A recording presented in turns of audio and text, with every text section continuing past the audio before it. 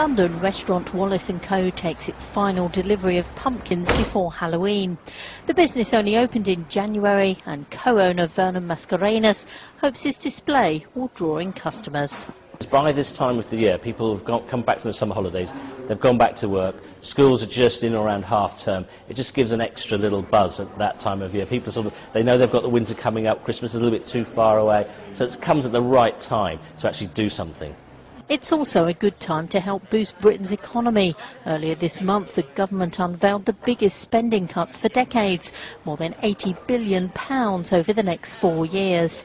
Halloween, originally a pagan festival, has been popular in America for years. Now it's also big in Britain, worth an estimated £280 million. Retail analyst Richard Perks from Mintel says it has good family appeal.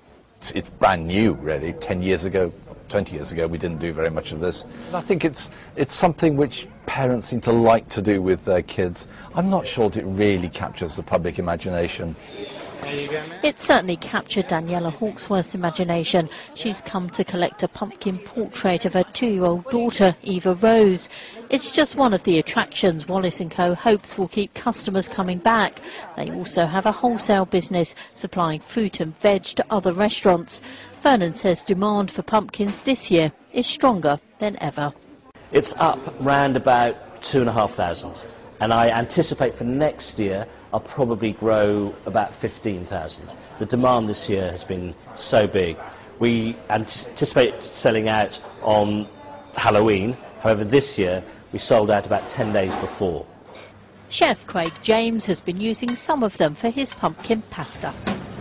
Halloween is already a multi-billion-dollar industry in America, and with Britain just being served, its latest round of spending cuts, businesses like this one will be keen not to scare its customers away.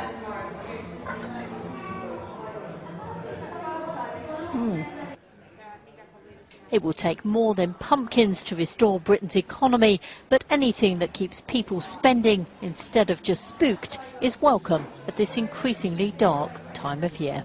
Hayley Platt, Reuters.